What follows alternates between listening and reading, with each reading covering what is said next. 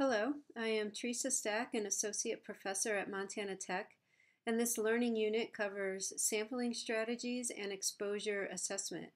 There is a lot of materials here, so it'll be broken down into two parts.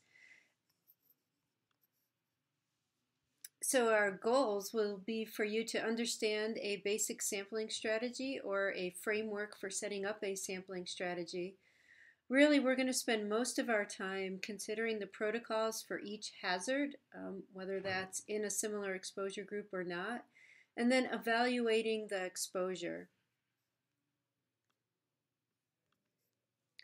The material that is referenced would be our text. Chapters 1, 2, and 23 are great chapters.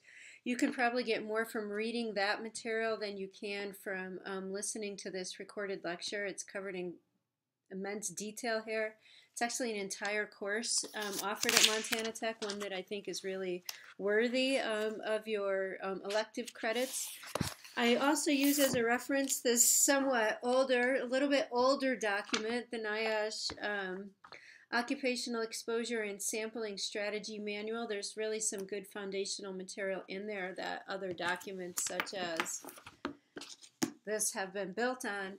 And then the Department of Defense Industrial Hygiene ESAM system or DOOR system, where I incorporate their protocol and different elements that you may be somewhat unfamiliar with or somewhat familiar with. And much of this reference material is posted there on Moodle for you to take a look at. So before we start talking about our sampling strategy, I just want to clarify the difference between screening and monitoring and sampling. And sometimes these are all part of our exposure assessment plans, what we're going to do in the workplace. Really, a sampling strategy or an exposure assessment model, those are two different things, and they can be very broad or very focused. And so we do screening, monitoring, and sampling as part of our industrial hygiene work. But we develop specific strategies for work areas or certain processes. And after we develop our strategy, then we have a protocol for each specific agent. So one way I like to think about this or explain it is that a strategy would be developed for your entire facility, and then a sub-strategy for each process or hazard inside of that facility. And then for each subset or each process, you would develop a protocol for each agent that you're going to sample. Sometimes even a protocol for each hazard that you're going to assess. And it wouldn't necessarily just mean protocol, it could be protocols depending on how many different hazards were in the workplace. So that's why I think that, 1-2 week lecture certainly doesn't cover the scope of this, but will give you a basic understanding of the methodology that's used to set up your sampling strategy as well as your exposure assessment plan. So what is screening? You may remember from epidemiology that screening is used to identify individuals or working populations with the propensity to develop a disease. Screening is used in a preclinical phase. So a really good example of this is when we take blood pressure that if it's elevated, that is used as a screening tool for later diagnostics that can be used to evaluate whether somebody may develop a heart disease, right? So our high blood pressure reading or a blood pressure reading is actually being used as a screening tool. So screening detects disease or body functions before an individual would normally seek care. That's that preclinical phase.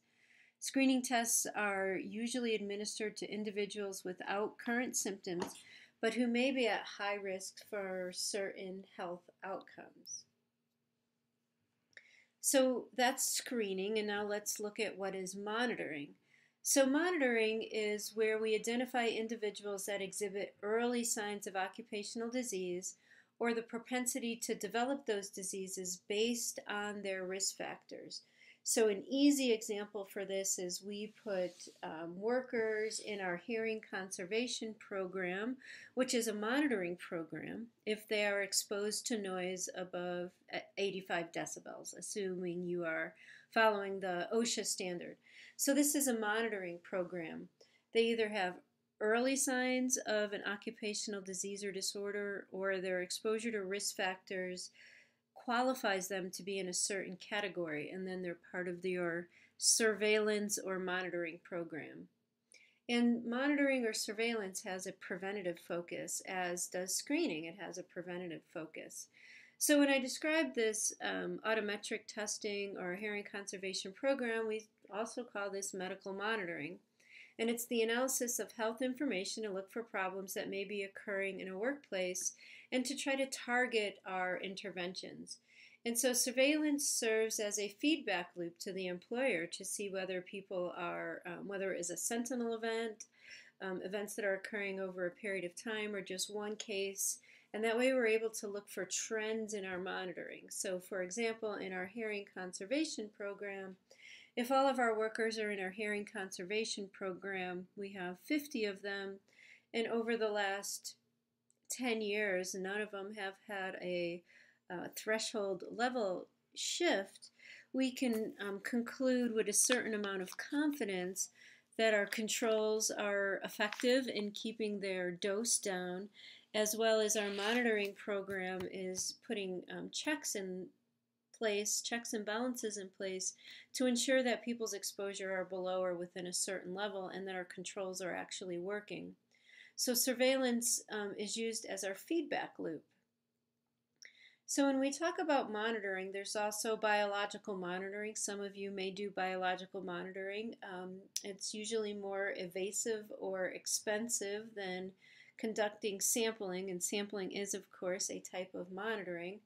But with biological monitoring, it certainly is a closer look at the true dose, or the what I like to call the residual dose, so what's left in the body after elimination.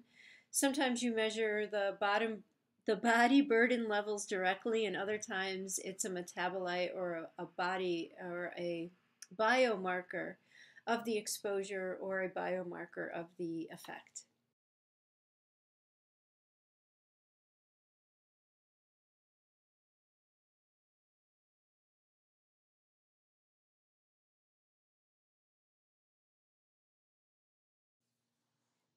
So another form of worker monitoring is sampling, where we sample the exposure that the worker receives. So exposure monitoring measures or estimates a personal exposure by measuring the concentrations of a substance in the work environment. And so just as a reminder, what we measure in the work environment is a surrogate for dose. We truly don't know what the dose is that a worker is receiving unless you're doing biological monitoring, or of course noise sampling, where you are wearing a dosimeter. So for example, in the picture, you can do some air sampling and measure the amount of exposure around the worker's breathing zone, but the way this worker works or breathes or eliminates or biotransforms the material will have a bearing on what the true dose is. So we're going to move from the generalities of screening and monitoring into sampling. So our sampling strategy and our exposure model. The 8 steps that you see here are from the Department of Defense's Industrial Hygiene Manual. Although it is exactly the same methodology that's used in the AIHA text, it's just that the DoD breaks out the intermediate steps, where the intermediate steps are hidden within the AIHA model, and it looks at just these major steps. So this tends to have a little bit more detail in at least its layout, which can help you kind of grasp these concepts if you're somewhat unfamiliar with the way you develop and modify a sampling strategy based on somebody's exposure. So at the beginning are these first 2 steps, this basic characterization and defining your objectives.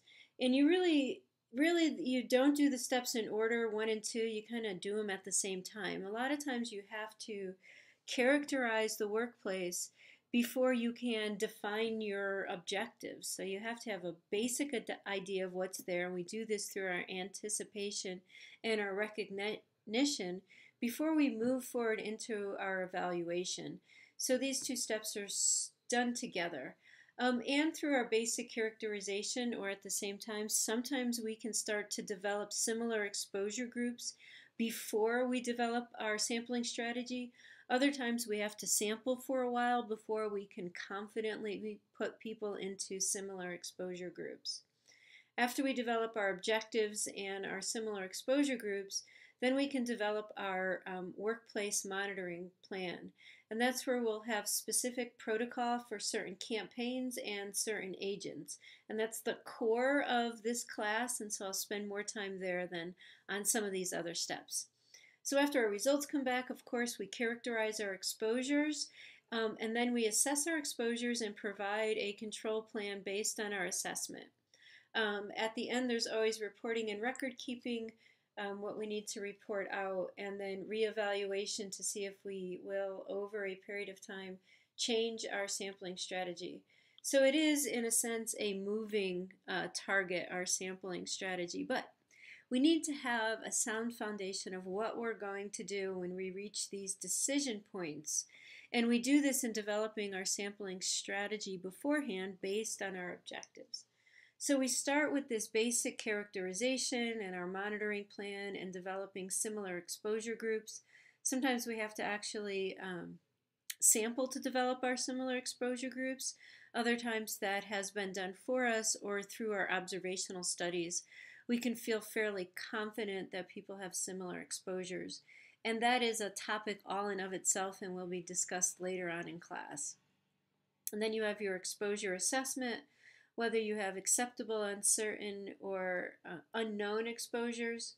We recommend our controls that need to be put into place, and this could be where we would change our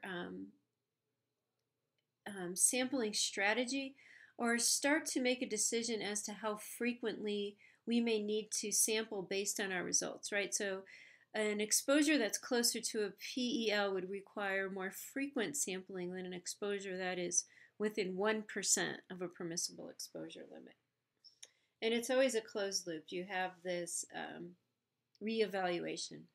So the steps, we start by defining our objective. We do this through our basic characterization of identifying the hazards, our high-risk workers and controls that are in place, or high-risk processes. When at all possible, we establish our similar exposure groups, because this helps us in our industrial hygiene evaluation, because we certainly can't evaluate all our workers unless we have a really small demographic or a really small population. And then we develop our workplace monitoring plan, that is our master schedule, and we'll have a set of that as a protocol for each and every one of our agents. And our monitoring plan, this is where I suppose more specifically I should say that this is where this is going to change, where our exposure strategy or our sampling strategy can stay somewhat the same, but our monitoring plan may change after we establish our similar exposure groups and do some basic characterization, or we truly characterize the exposures. Then our monitoring plan may change somewhat over time. And hopefully the example will help clarify some of these steps. So if you go to Moodle and you click on the link here, example used for exposure model, this is an assessment that was done for workers who were maintaining and repairing landing gear that was cadmium plated. So this is the exposure assessment.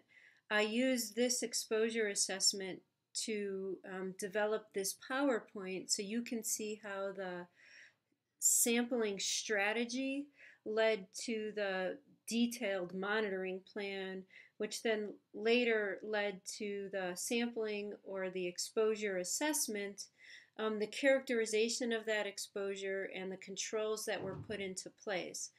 So I think sometimes these terms can be misused, and I must apologize. Sometimes I cross them Your sampling strategy is your overall framework, and it has decision trees in there to how you're going to conduct exposure assessments within your workplace, within your entire workplace.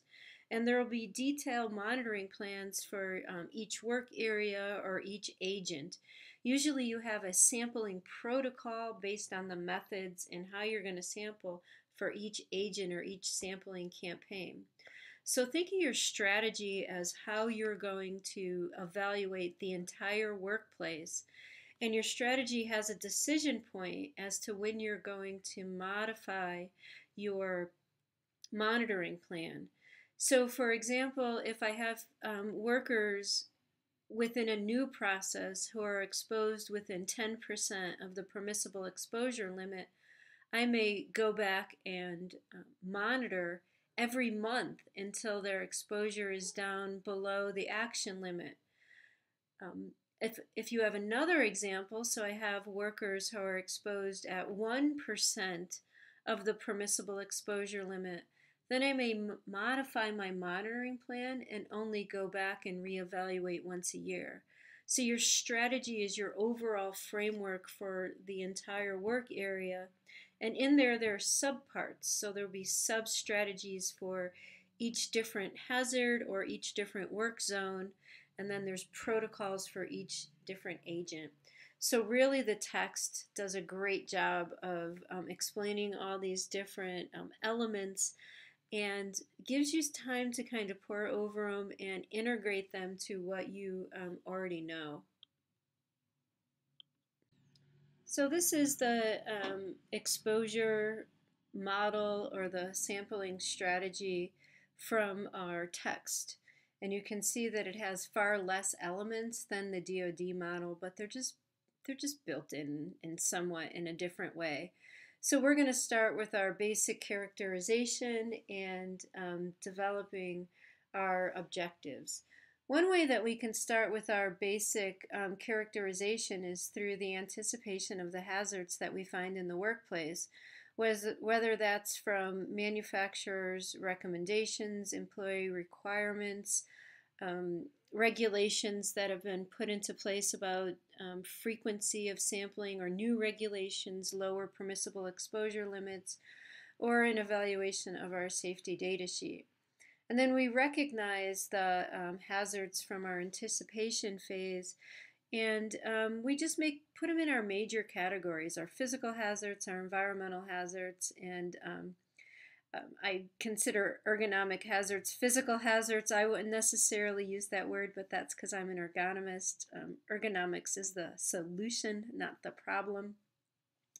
And then the next step would be in our evaluation. This is where we're setting up our monitoring plan. Who are we going to sample for? How are we going to sample? What controls have already been put into place? And after we get our results, then we can make sure that our controls are appropriate for injury and illness reduction. So basic characterization and developing our objectives. When we take a look at what kind of substances are in the workplace, we really have to think about the way in which they are likely to harm a worker. Are they acute effects, chronic effects, or some kind of combination of both, which usually they are some kind of combination of both. So our acute effects are substances that act quickly to elicit their toxic response, and is it important to control the dose across a single shift. So for example, your 8-hour time-weighted average, or maybe even a shorter period of time, such as 15-minute STLs or sealings. So these are for things which are acute effects, they're fast-acting, and maybe their effects are irreversible, such as hydrogen cyanide. Long-term exposures may be less relevant if there is no accumulation in the body, or if recovery occurs from one shift to the next. So for example, carbon monoxide, you can have an acute effect, but you can recover. Then we're not so concerned with the long-term effects. But for chronic disease agents, it's important to limit the cumulative dose acquired by the workers, and to establish the acceptable exposure parameter over a long time, and therefore we need to sample over a longer period of time. And so that's when we'd be looking at our 8-hour time-weighted averages that can be used to limit the cumulative dose and reduce the effects of chronic diseases. Although usually what we see is an effect of both acute and chronic diseases. So if we're unsure or if we want to be very thorough, we can include in our 8-hour sampling STELs and ceilings, and that ensures that we take into account short-term toxicity and chronic or long-term toxicity.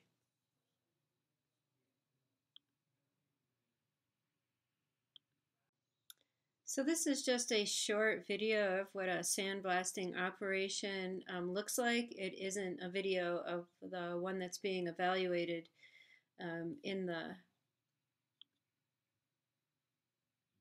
It isn't. It isn't the one that's evaluated in the report, but it's one that an evaluation that we did in Cherry Point, North Carolina. And these folks aren't actually sandblasting in this situation. They are cleaning up the debris that is accumulated on the ground. But you can at least see the clothing that they're in, the heavy nozzles that they have to use, which is full with high pressure, the heavy air lines, both breathing air as well as compressed air.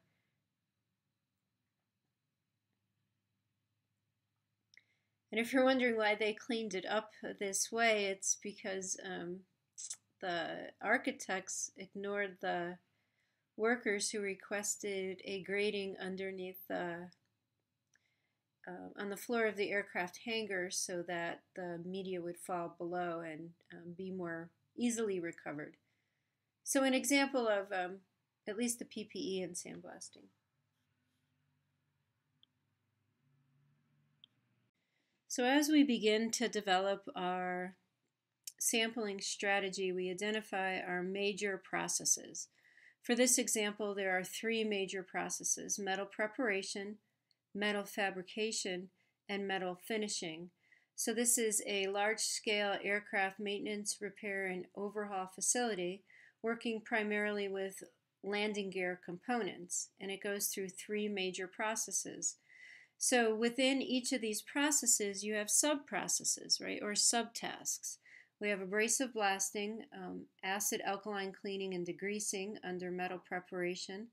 Under metal fabrication is machining, and under metal finishing is thermal spray, electroplating, and painting. So as part of our exposure strategy, we identified the work areas and the subtasks, and then through our basic characterization, we develop a monitoring plan for maybe each one of these subtasks. And it could be significantly different because the risks may be different in different areas. So again, your strategy is overarching and your monitoring plan starts to break it down and get slightly more specific. And this is an example of, it would have been step 1, but it's the acid alkaline cleaning and degreasing process. This isn't a picture from the report, it's a picture from Naval Air Station Whidbey Island, but we were looking at a very similar process here. So we did have to sample in this area as well as sampling that was done with the abrasive blasting. So our basic characterization and sometimes putting people into similar exposure groups means we truly need to understand the hazards and the process. So components are electroplated with cadmium during the metal finishing. And then when you need to rework a piece, so it's come in for preventative maintenance, that paint is removed, and the removal of that paint is done with high velocity particles, whether they're abrasive glass or plastic media that gets thrown against the metal and it chips off To simplify it, it chips off the paint, and in doing so, it creates airborne emissions of not only the media that's being used to remove the paint, but the paint chips itself. Cadmium is one of the agents for which they needed to sample for in this area. There could have been other ones, and so there would have been a protocol for each other agent that was within that work area. But cadmium is a highly toxic metal, and exposure to it is known to cause cancer and target the body's cardiovascular, renal, gastrointestinal, neurological, and reproductive system. Requirements to protect workers are found under different areas of the OSHA standard, either general industry, shipyards, or construction. And so the way the paint is blasted from the metal is either with those hand-operated nozzles, such as the example that I showed you, or blasting that's done inside of booths, and they use glove boxes. So here's an example of a, oops. Here's an example of a blasting booth where the worker can enter in and close the door and work on larger parts, or for smaller parts, the worker would not need to suit up. They can work with their hands through the glove box and not actually enter the enclosure or the enclosure, yes. And then you can see the different areas are also labeled in this picture. So there's two ways in which people are exposed to cadmium, either working through the glove box. Of course, if there's any debris that leaves the enclosed in workroom, or by entering the workroom itself. And here's another example of working in a enclosure, but the worker is on the outside and they put their hands through these gloves and they're able to manipulate the object and do the abrasive blasting without actually entering the booth. You can see the containment system that's over here where it's capturing the cadmium and the media that's being used, and here's where it's being captured. As a side note, I can't help but say this, but from an ergonomic perspective, these are notoriously difficult for people to work in, as in like sticking their hands in the glove box over long periods of time because of the awkward posture, the difficulty assuming a comfortable seated posture because of all the stuff that's kind of in the way, and the position of the looking glass, or when you look through the glove box through that window, the angle of it and the orientation of it, as well as all the media that builds up on the other side, like the inside, makes these very difficult to work with. But an industrial hygienist, as opposed to an ergonomist, may love the glove box because the exposure is limited. An ergonomist may choose to recommend that a worker gets away from the glove box because of the awkward postures and is in more comfortable body postures when working inside of an enclosed booth. So different ways that you can define your scope. And this is another example of a similar process, but they're, instead of doing media blasting, they're using hand grinders, but very similar. This was, I think the paint here was chromium as opposed to having cadmium in it. So cadmium becomes airborne during the blasting operation, as well as you have spent contaminants. So this is where the basic characterization takes a look at who's there, how is the work being performed, how many workers do you have, so which we need to know to choose how many people we're going to sample, what kind of PPE is being used, and what the primary objective is of your further monitoring. So we need to know something about the hazards before we can develop our objective in our monitoring plan. So the organization was the blasting division. They met and coordinated with the blasting division supervisor. We had 14 full-time workers over 2 shifts. That's primary task was Media blasting, they found PPE, media capturing system. Although in observation, dust was present on the outside of the blasting booth, and this individual was lucky enough to have some prior industrial hygiene sampling that they'd be able to use. So the objectives ensure engineering controls are sufficient to limit exposures to the lowest possible dose, and also to monitor for secondary contamination. So primary contamination would be, is the media contained within the sampling booth, and are the workers wearing appropriate personal protective gear to protect them? Secondary contamination would be if the capture system is leaking and the spent cadmium debris or sand is being carried someplace throughout the shop, or in being drawn into parts of the shop that aren't protected through a ventilation system. So primary, secondary contamination. So through the basic characterization, they evaluated the monitoring data for potential overexposures, and they saw that the time-weighted averages exceeded the OSHA action limit and PEL. So this was from primary evaluations where workers were actually being sampled. They did wipe samples that indicated that cadmium was on the outside of the shop, and that there was definitely an inefficiency between the engineering and the administrative controls. So samples were previously collected in 2007 by a certified industrial hygienist. The samples were analyzed by an accredited lab, and all the supervisors and abrasive blasting workers were informed of the results. So this is part of the basic characterization, because this is what was done before the new monitoring plan was put into place. So we have an idea that people have been informed. If we take a look at the samples, we can see whether they have been collected in a way to minimize errors.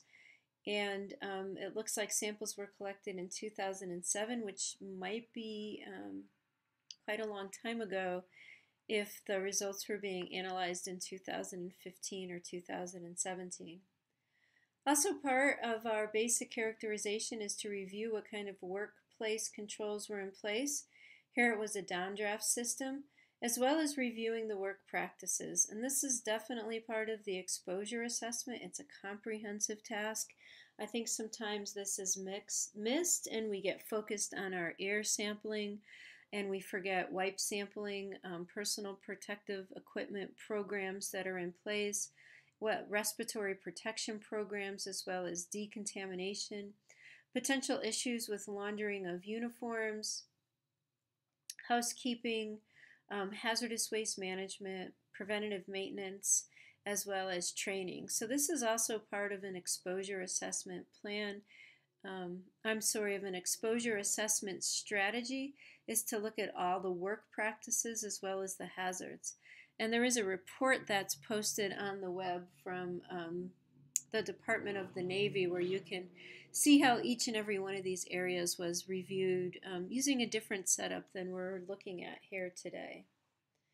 So here's an example of the understanding the process as well as the engineering and personal protective equipment as well as administrative controls that may be put into place.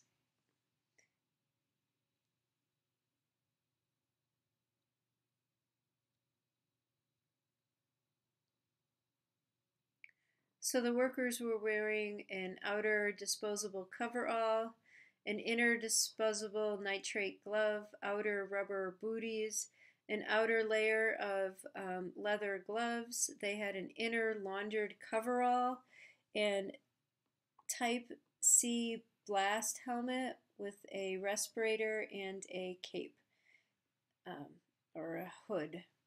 Well, it's a hood with a chest protection, so a hood with a cape would be appropriate. So this is the personal protective equipment that was put into place. Is this appropriate given the recognition of the hazards that we're finding out there? Is this what's being recommended to protect people against cadmium? That's the question. So this takes it one step further. There's two different kinds of basic characterizations. Either you assess the hazards at their source or you ID potential exposures. And the path you take is based on what your true objectives are. So step 1 and 2, basic characterization and develop your objective. Step 3 looks at whether you can put people into similar exposure groups or not, so that you can evaluate those people with a single exposure profile.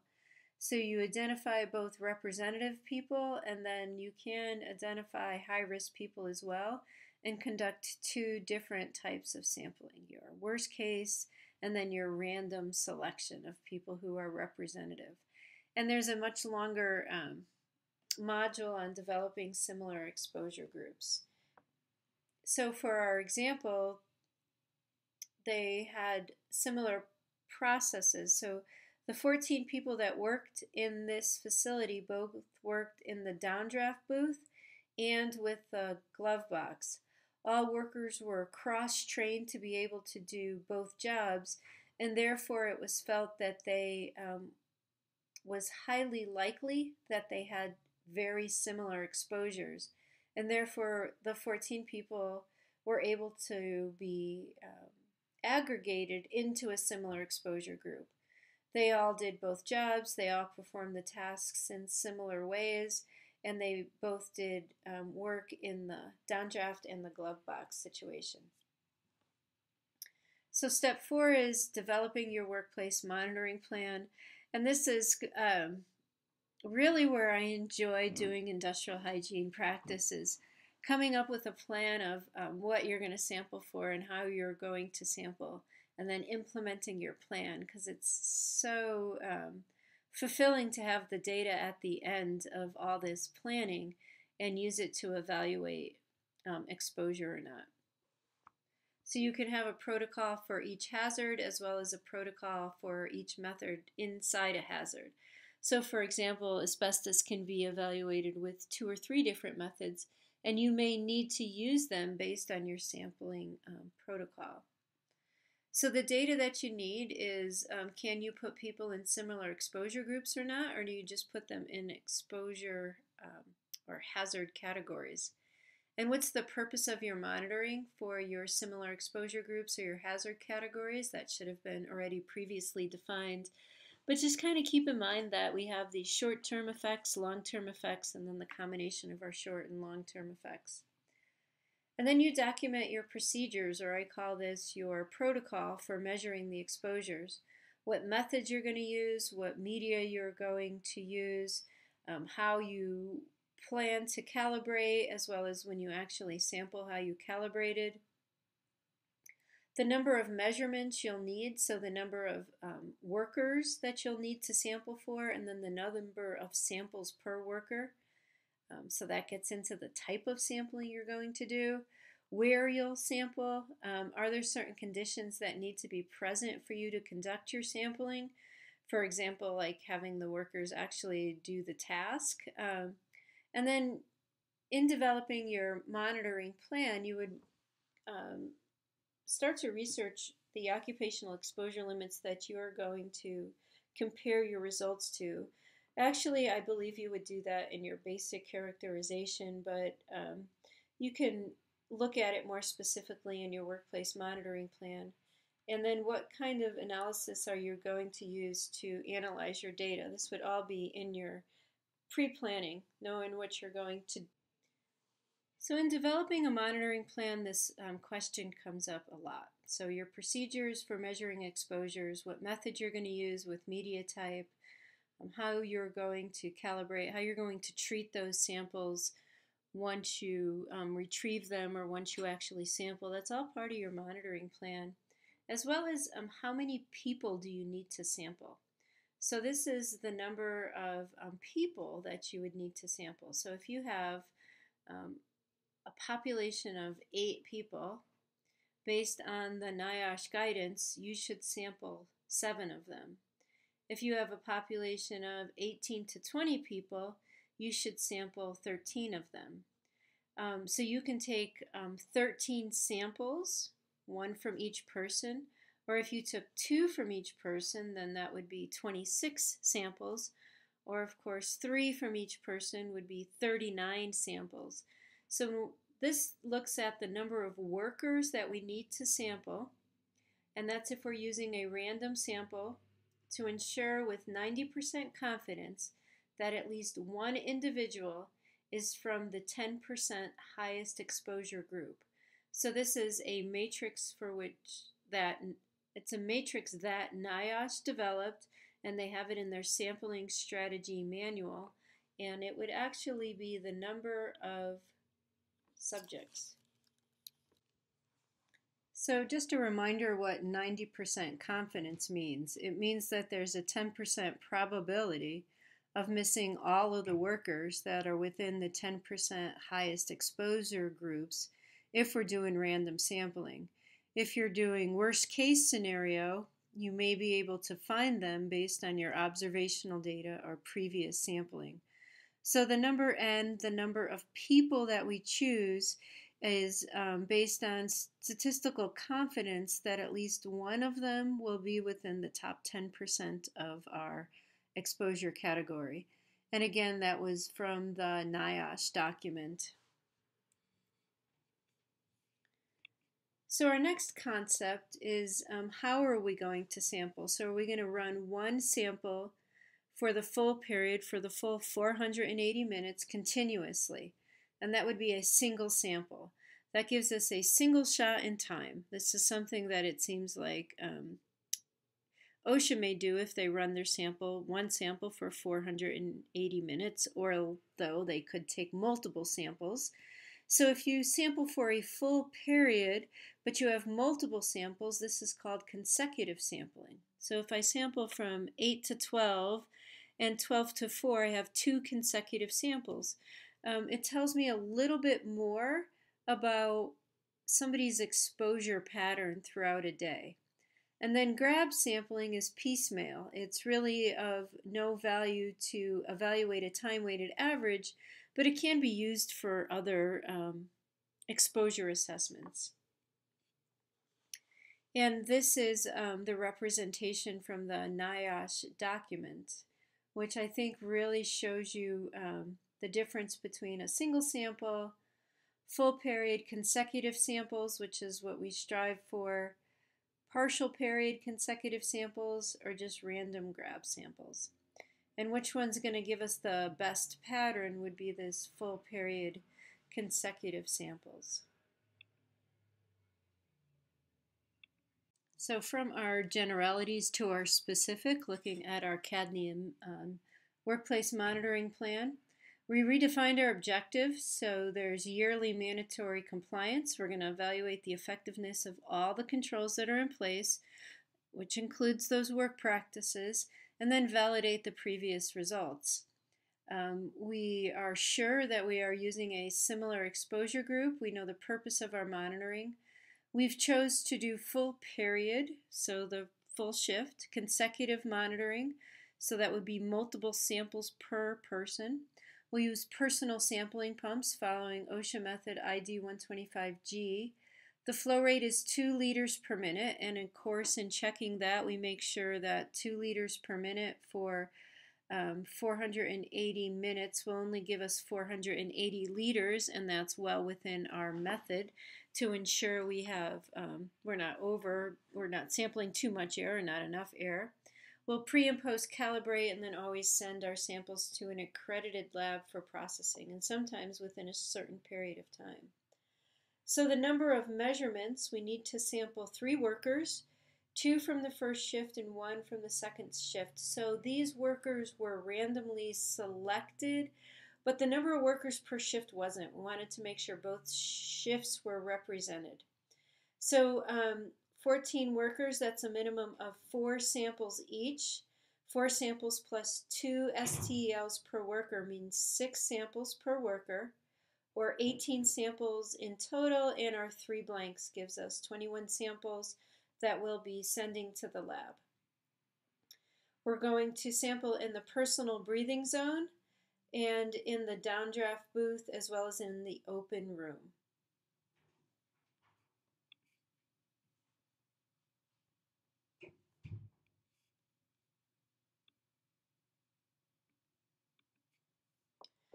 So after we've developed our exposure monitoring plan and we have sampled, so we've done all the fun stuff, now we need to characterize our exposure, capture any controls that are put into place to minimize exposure, and then develop an exposure estimate. So here are some sampling results. You can see they're set up by date, employee number, whether it was first shift or second shift, and what the 8-hour time-weighted average was. So these are in micrograms per meters cubed. The action limit is 2.5 and the PEL is 5. So if you look down into from 2007 to 2008, although we're still above the PEL, which makes sense, that's why we're in positive pressure breathing apparatus, the exposure has gone down significantly. From 2009 to 2010, except for this one anomaly here, this worker number 5 seems to be pulling some high numbers. Our exposure's even getting lower. 2011, it got somewhat lower. And then we had a spike here in 2012, so maybe a change in our work practices. So this is part of our characterization as well, is looking at what the past exposures were, as well as what the current exposures are.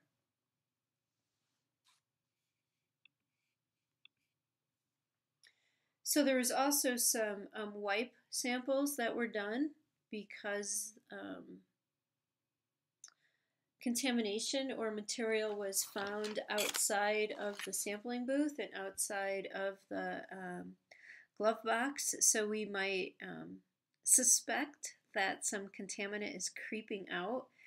And OSHA's recommendation is all surfaces as free as practical.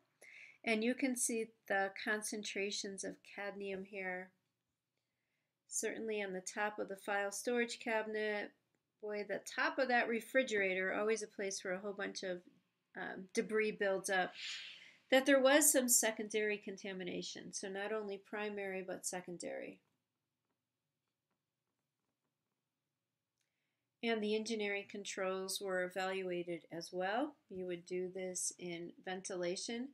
But the minimum ventilation requirement recommendation was significantly greater than the measured ventilation flow rate found, and the control effectiveness was only 51%, which means that this is definitely a place where the client or the employer can maybe make some changes. What isn't being addressed here is how often those filters are being changed, and that could be as simple as that preventative maintenance. So when we have our data, we do some calculations. We look at whether it's normally distributed or logarithmic distributed, and then we would change it to be normally distributed by log, transforming it. We're going to get into that later, so let's just look at our minimums and our maximums, our ranges, our time-weighted average, assuming that we sample for as close to 480 minutes as we can. And then what percentage of our time-weighted average, what percentage of those samples was below or above our occupational exposure limit.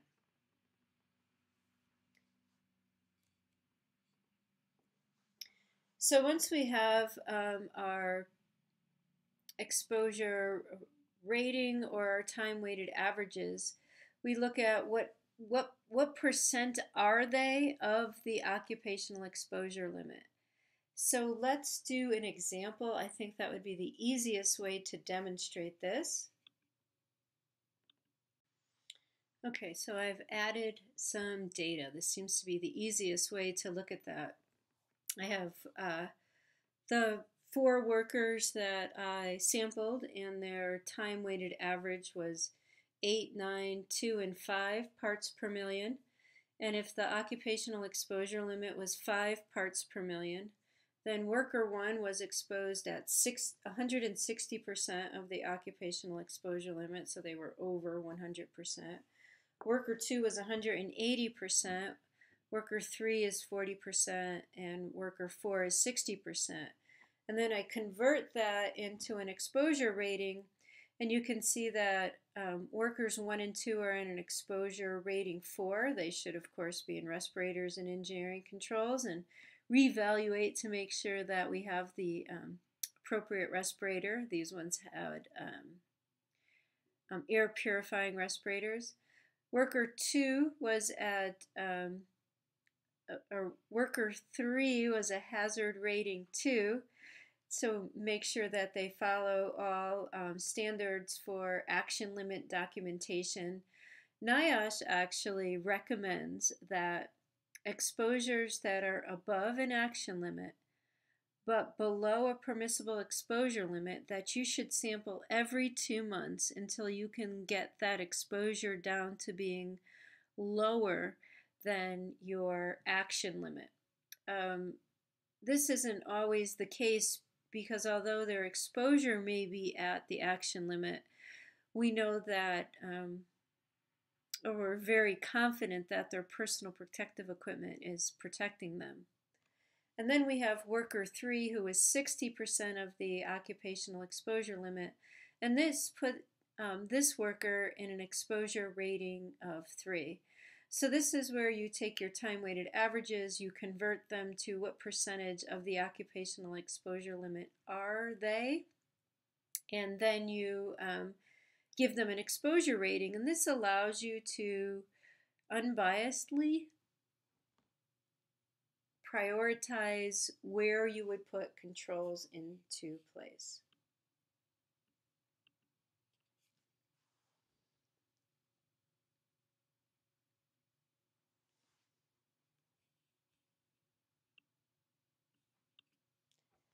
So finally, based on our evaluation, we would recommend some controls. So the recommendations that were made were to ensure proper work practices were being followed, specifically for the laundering of the overalls, and separation of the eating area from the blasting area, and cleaning of that area as well.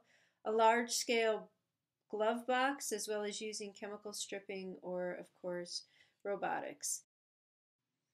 So although report writing is step 6, there's a specific module on this, so this is more of an overview where you compile your information. You perform quality control to review your assessment and be sure that you were within your methods and your samples were treated, were handled the way they should be to ensure precision and reliability.